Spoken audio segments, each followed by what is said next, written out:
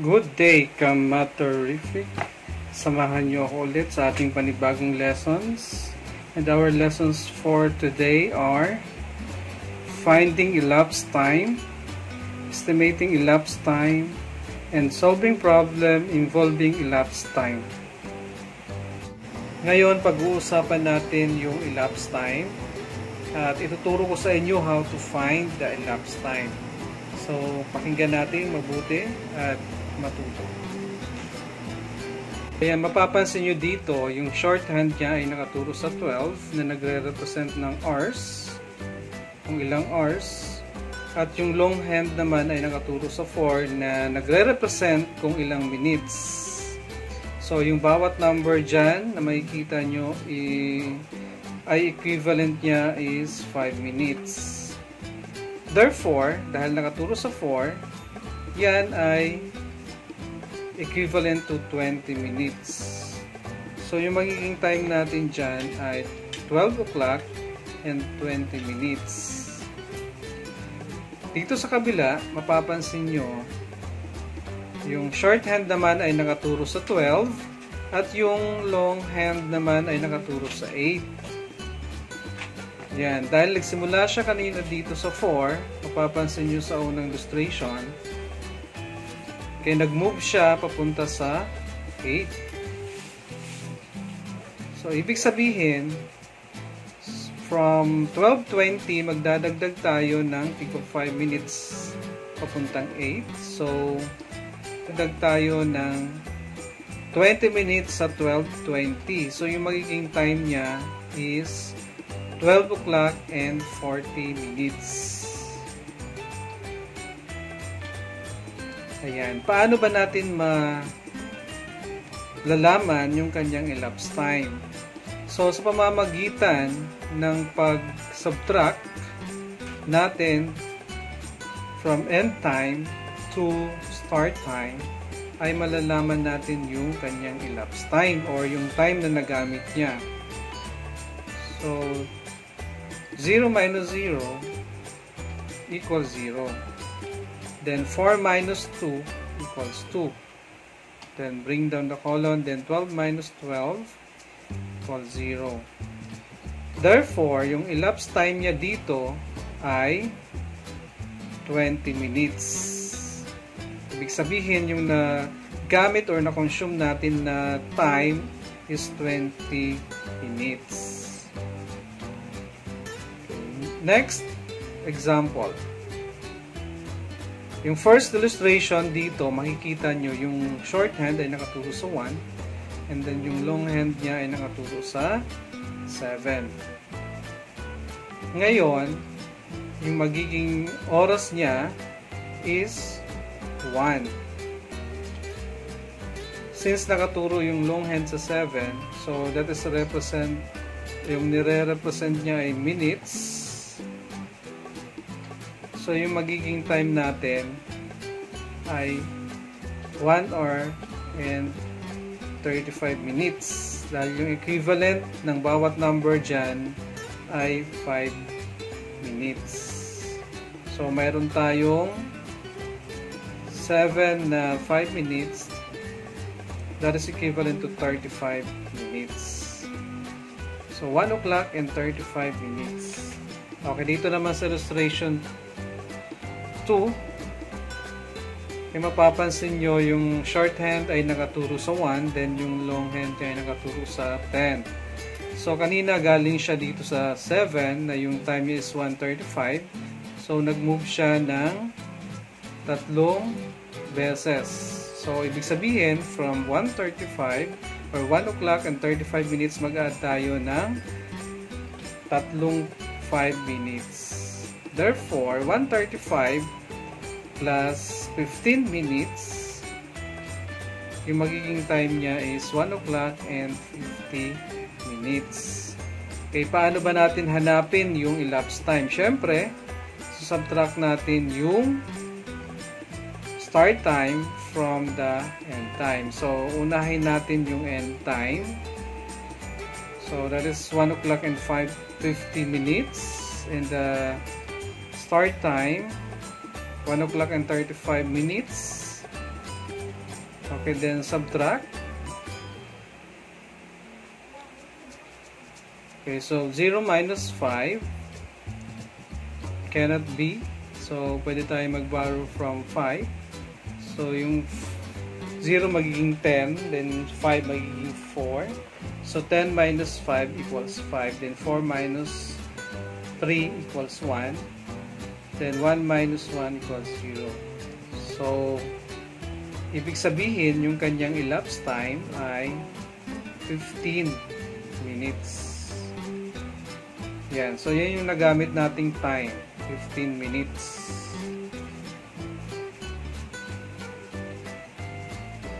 Okay, so we have another example. Okay, the time is, start time is 5 minutes and 15 seconds. Then the end time is 6 minutes and 56 seconds.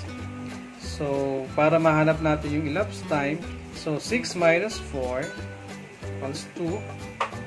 5 minus 3 equals 2.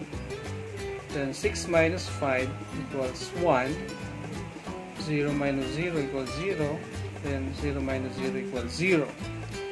So, mapapansin nyo dito yung kanyang elapsed time or nagamit natin or na-consume natin na time is 1 minute and 22 seconds.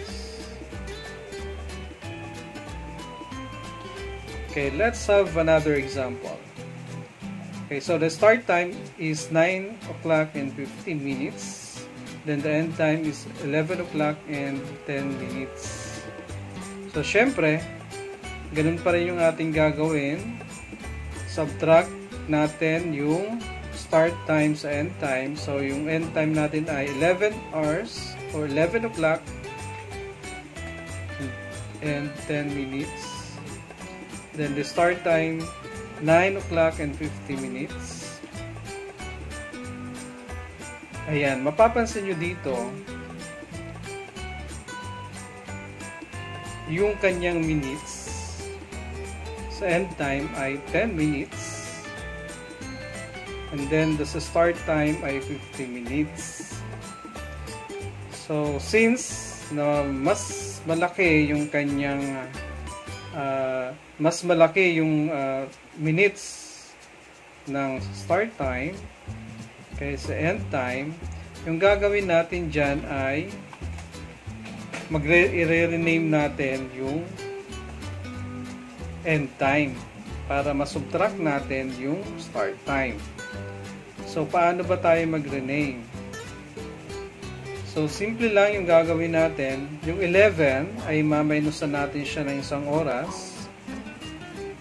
So, magiging 10. Then, i-add natin siya sa minutes. So, ang ilalagay natin sa kanya ay 60 minutes. That is also equivalent to 1 hour.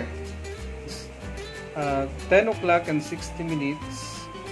That is also 11 o'clock.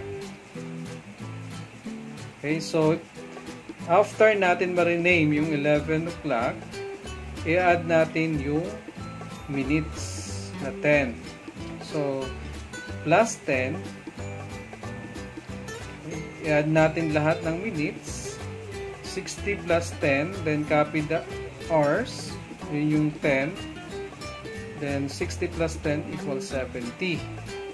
So, then, yung isa-subtract natin ay 9 o'clock and 50 minutes. Kopyahin lang natin yun. Nasa baba yung start time. Then, pwede na natin siyang subtract. Okay, so, mas malaki na yung end time doon sa minutes. So, 0 equals 0. Then, 7 minus 5 equals 2. Then, 10 minus 9 equals 1. So, ibig sabihin, yung kanyang elapsed time or yung na-consume natin na oras ay 1 minute and 20 seconds. So, ganyan, yan ang gagawin natin kung sakaling makita nyo na mas malaki yung minutes ng end time kaysa start time. So, ang gagawin natin ay i-rename yung hours, minus 1, tapos plus 60 natin. Okay, tapos i-add natin yung minutes. Ayan. So, napansin nyo na mas malaki na yung minutes ng end time, which is 70, kaysa start time na 50. So, pwede na natin siyang i-subtract. Okay, now, how to estimate the elapsed time? So, paano ba tayo mag-estimate ng elapsed time? Ayan. So, to estimate the elapsed time, so, yung gagawin natin is, syempre, isusubtract pa rin natin na dapat, ang una nating isusulat yung time ended. Okay? Tapos yung time started. So, laging nauuna yung end time. Then, estimate natin yung minutes ng 6 o'clock and 48 minutes, which is 48. So, kukupihan lang muna natin yung hours niya. Then, estimate natin yung 48. So, yung 48, kapag in-estimate natin siya, magiging 50. Ayan. Dito naman sa baba, kupihan natin yung hour, which is 6. Then, estimate the 12 minutes. So, kung estimate natin yan, magiging 10. Okay, pagkatapos nyan, saka na natin siya i-subtract to get the estimated elapsed time. So, 0 minus 0 equals 0. 5 minus 1 equals 4. Then, 6 minus 6, 0. So, ibig sabihin, yung kanyang estimated time, estimated elapsed time ay 40 minutes.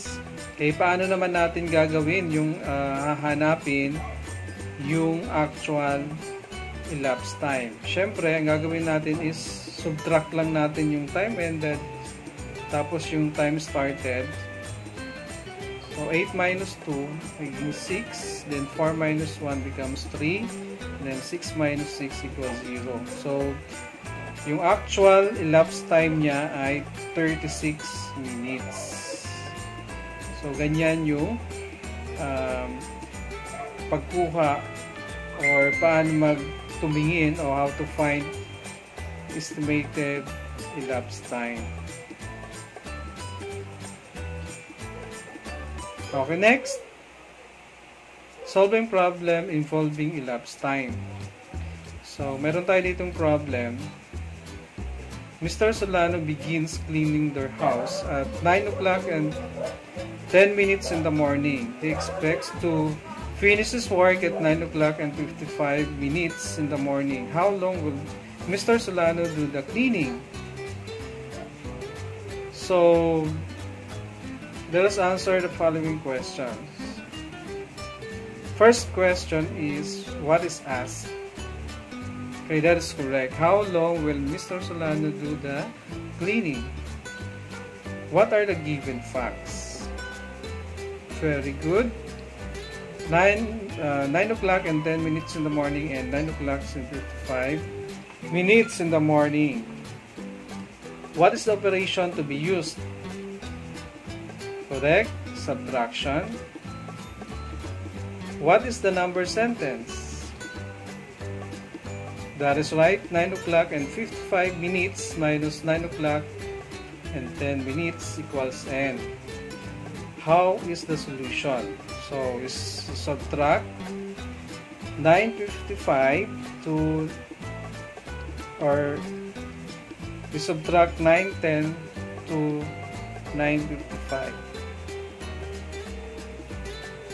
Okay, so 5 minus 0 equals 5. Then 5 minus 1 equals 4. Then 9 minus 9 equals 0. So, 45 minutes. What is the answer? 45 minutes long will Mr. Solano do the cleaning. Okay, so that is how to solve a problem involving time.